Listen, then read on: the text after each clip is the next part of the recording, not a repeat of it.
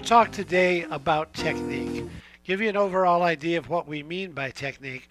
We're talking about the physical ability to control the guitar, coordination, strength of your left hand, synchronization of your picking technique. This is the physical side, not so much the musical side. We could look at it just like as in a sport. You've got skills in a sport, but you also have physical conditioning. All we're talking about here is the physical conditioning. We're going to give you a little idea of setting up the left hand properly, the right hand properly.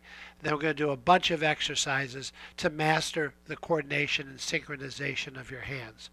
From a technique point of view, what we want to make sure we're doing is thumb in the back of the neck, flat, fingers arched, poised, close to the strings, spanning 4 frets. Fingers are generally arched, although the 4th finger comes down in less of an arch because of how small it is. Things that you want is you want the wrist bent, and things you don't want is you don't want your palm against the neck. So once we're set up in this position where each finger can access a fret, the thumb is flat and pushing in the back of the neck, wrist is bent, palms away from the neck. At that point, your left hand is ready to play. As far as the right hand is concerned, we're talking a little bit about the pick hold and the pick technique itself.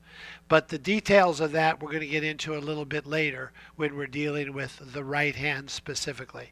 But in general, just realize that this section is trying to get your physical abilities up, your ability to control what you play.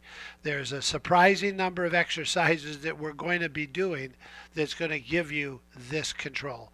Remember that all the exercises should be played slowly and under control.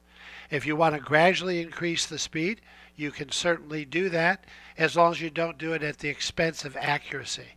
Many people will use a metronome at this point where they can actually monitor their progress. Today they're playing the exercise at 60, tomorrow they're playing the exercise at 70, and it continues on.